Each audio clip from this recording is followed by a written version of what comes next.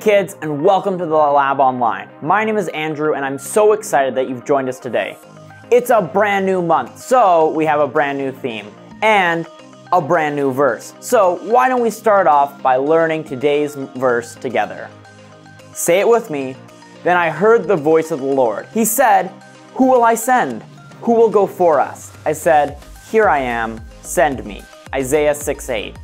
In this verse, we hear the prophet Isaiah from the Bible talking to God, and God asks Isaiah who will go and share his message. And how did Isaiah respond? It's right there in the verse. He says, "Here I am, send me." This month, we're talking all about being God's messengers. And can I say, God's message is the best message that we could ever share, because following Jesus is the best decision anyone can ever make. And I'm so grateful that he loves me all the time, no matter what. There's just nothing that I could possibly give my life to and share with others that could be better. But sometimes I wonder, what makes a good messenger? And is it really me? Am I really a good messenger? I think about really awesome people like pastors who can talk to whole stadiums of people. And then there's me, who sometimes forget which is my right hand and which is my left hand. And there are other people who've gone for years and years, who have their PhD, a whole doctorate in the Bible. They know so much, and I mean, I know some, but I don't know that much. Well, I'm not gonna lie and say I don't feel like that sometimes. But you know what? I know at the Lab Kids, we love to go to the Bible every single week because we know that it's God's word for us. So why don't we check out a Bible story together and see what we can learn about what kind of person makes a great messenger for Jesus. Check it out. When you read the Bible, there's a guy that really stands out, a man named Paul. Paul was a missionary who wrote the books of Romans, Galatians, and many others in the Bible. But what's really incredible is Paul's story before he became a follower of Jesus. He was a very different person. His name wasn't even Paul. It was Saul, and he hated anyone who followed Jesus. Saul tried to do what was right by following the old laws, but he believed anyone who followed Jesus was wrong. So he chased down Christians and captured them. One day, Saul was given permission to go to a town called Damascus and arrest any followers of Jesus that he found there. But an incredible event happened on the road to Damascus.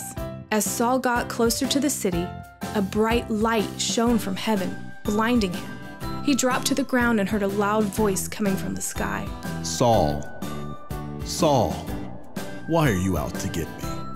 Who are you?" "I am Jesus, the one you think is wrong. Get up and go to the city. Then you will be told what you need to do next." Saul got up from the ground, but he was blind. He couldn't see anything.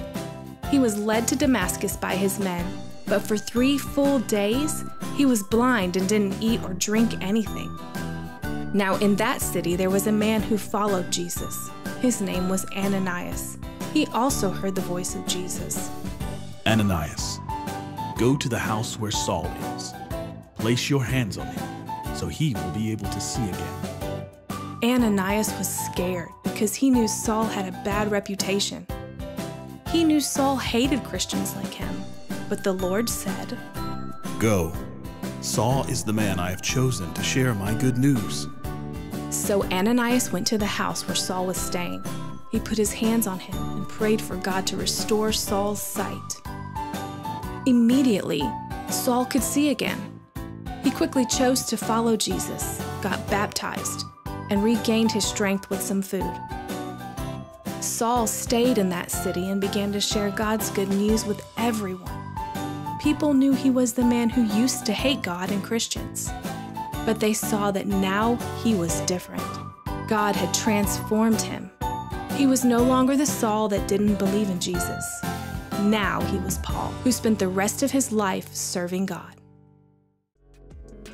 Wow, what a cool story. It doesn't seem like Saul would maybe be the best choice for a messenger for Jesus. As a matter of fact, he had been going around and really hurting people who followed Jesus. He didn't even believe Jesus was who he said he was at all. But God still chose him, and God used him to share the message of Jesus to a lot of people.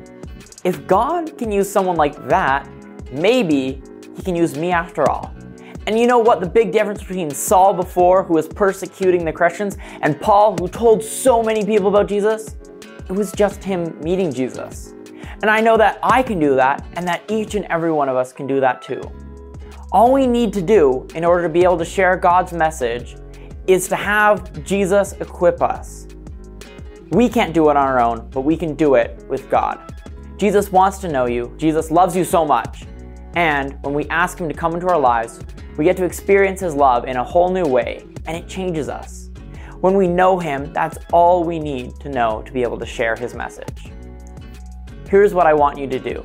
Take a few minutes today and just pray that you would know Jesus more and that he would help you be a messenger and share more about who he is with the people around you who don't know him yet.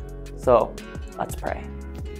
Dear God, thank you so much that we can be your messengers even when we don't feel like we can do it. We don't feel like we're good enough, God. We know that you equip us. You make us ready for what you have planned for us, God. So help us to trust in that, God. Help us to trust in you each and every day. In your name I pray. Amen. Well, thanks for joining me online. We look forward to seeing you again next week here online or in the person at one of our campuses. Bye!